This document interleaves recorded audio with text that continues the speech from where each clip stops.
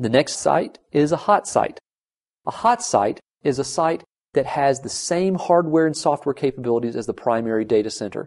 It can be a real-time hot site or a near real-time hot site. The software and the data are as up-to-date as possible as technology and expense will allow.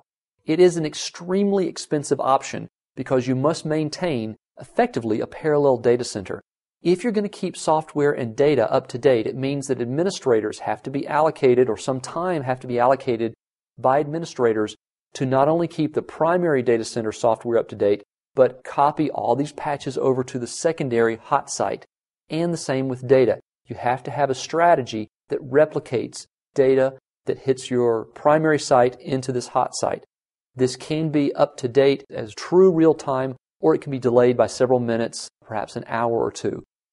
It requires a very short cutover time. In fact, the only cutover time that's really necessary is the time it takes to bring any data lag up to real-time, up-to-the-minute data. Another alternative may be a mobile site. If you have multiple data centers, each of which could be susceptible to some disasters, you can create a trailer with the appropriate environmental utilities. This trailer could be the trailer on the flatbed, an 18-wheeler type configuration. You can configure it either as a cold site, so that it just has electricity and HVAC, or it can be a warm site. You can go ahead and preload it with hardware and some software. Either way, it can be easily moved to a place where it's necessary, where it's needed. Now, how do you choose between these different options? You have to look at the cost, the maintenance overhead, and one of the most critical factors is the maximum allowable downtime. If your business has a very short maximum allowable downtime in the terms of hours, you may need to go with a hot site.